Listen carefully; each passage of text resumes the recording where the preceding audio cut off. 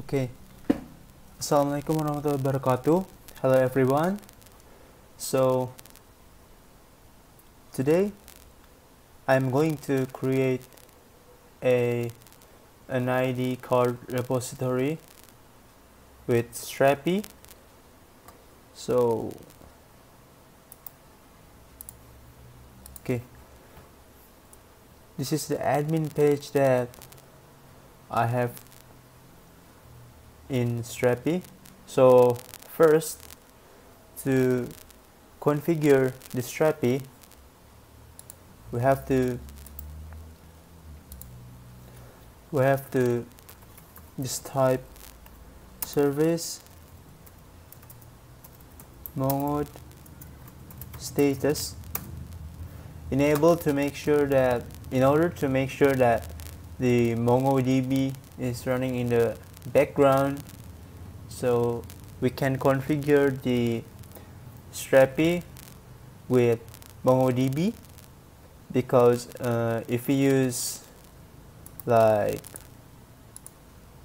quickstart, for example, yarn create strapi -app id -card -repository --quickstart, so it will configure the database management system to SQLite.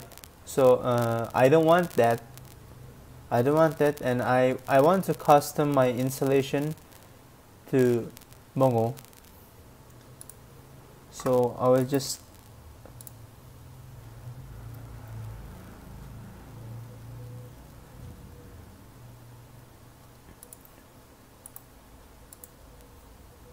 so this is how I run the Strapi. Actually, to create the Strapi app named ID card repository, and then I will be prompted to choose installation type and then click customs, and then for the database client I will select Mongo, and for this configuration I just followed the Strapi documentation, which requires MongoDB to be installed locally. I'm using Ubuntu, so if you have not installed MongoDB yet, you can follow these steps, or if you are using Mac or Windows, you can just follow the steps here. And then I have just set the configuration like this, and I left the username, password, and authentication database to blank. Just I left it blank, and then my application was created successfully in this path.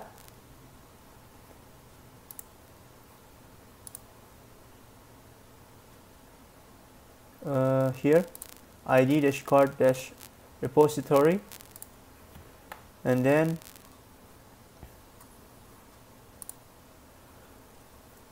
we will look at the folder ID card repository. Just click on the config, then go to the database.js to make sure that we have set database client to Mongo. As it says, the connector is Mongo's. Okay, then next I will open the application by changing the directory, and then type yarn develop, and here after logging in I have this dashboard. So here is the actual dashboard, which I have created a collection type named ID card repository. Currently I have no users and entries in ID card repository. So if I have created ID card repository that consists of 13 fields, which are namely Anika, name, birthplace, birth date, sex, blood type, address, religion, marriage status, occupation, nationality, expired date, and picture. I mean, these are some fields inside the national ID card, or which is called KTP in Indonesia. So I have the schema here. Actually, this is a bit different if we compare to the fields here, but I have created schema, and the fields I created here are configured based on this schema, especially the data type. For example, Anika, which indicates the number, unique number or identifier of a person.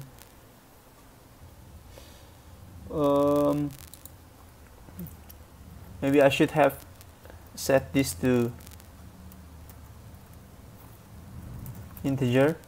Oops.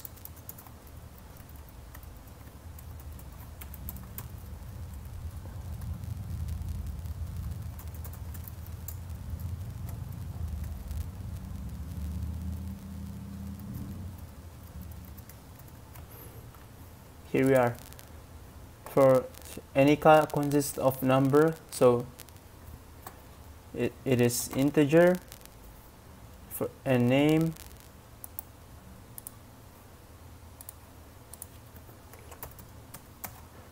I'm gonna search for the actual example. So a lot of KTP here. Maybe I can open this one. Okay, I just make this make the tabs smaller. So as you see, Anika consists of numbers, which I set the data type to integer, and name is string. Birthplace is the tempat lahir here, which is string also.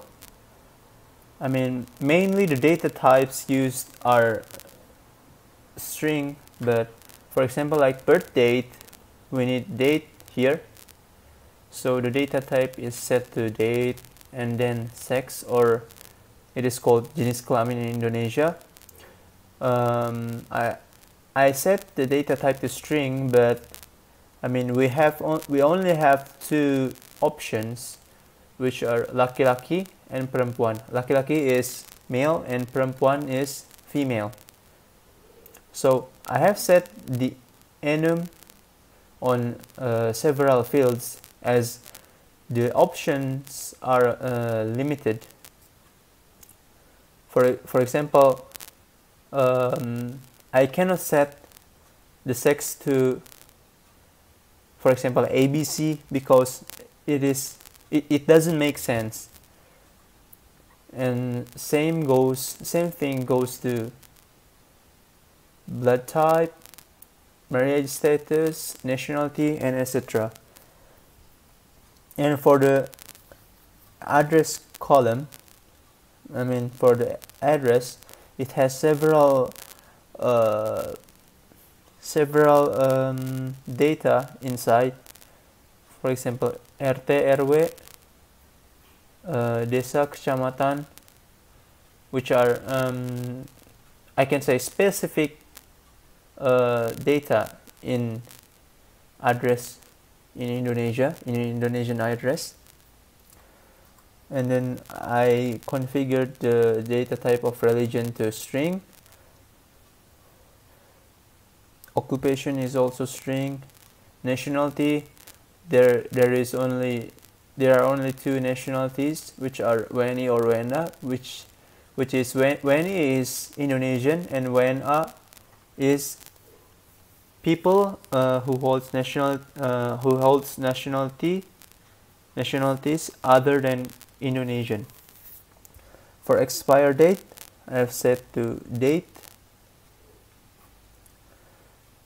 And the picture, I have three data here, which are first profile picture, the picture inside the KTP, and the card picture. The card picture itself is this a single card, picture of this single card.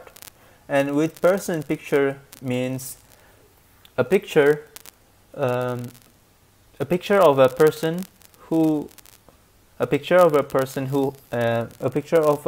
holding the KTP or the identity card. So I have three pictures here, and then issued province, city, and date. We cannot see here, but actually, for example, if it is published or issued in Jakarta, this will be written on the top of the identity card, which says Provinsi DKI Jakarta, Kota Jakarta Selatan. That is just an example. So this is the schema. I will save this. And yes, these fields,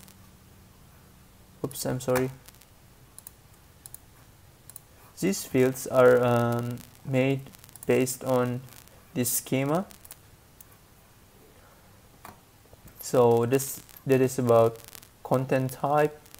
And then we will use GraphQL. I will use GraphQL in this application. So go to Marketplace tab and check for the GraphQL plugin, and make sure the GraphQL plugin is installed, and I have this installed. And go to Roles and Permission tab, and I will just add new role. I have added a new role called Manager. And for authenticated users, I allow them to do these six actions except delete, and they are also allowed to upload. Same things go to manager role. And for public role, currently I have not set anything yet, because this is ID card repository and it is just dangerous to be able to seen by public, even if just fine action. So I will not allow this public role to conduct any action currently. So currently I have not any entries. I don't have any entries in these content collection types. Maybe I will add it later. Thank you very much for watching. Assalamualaikum warahmatullahi wabarakatuh.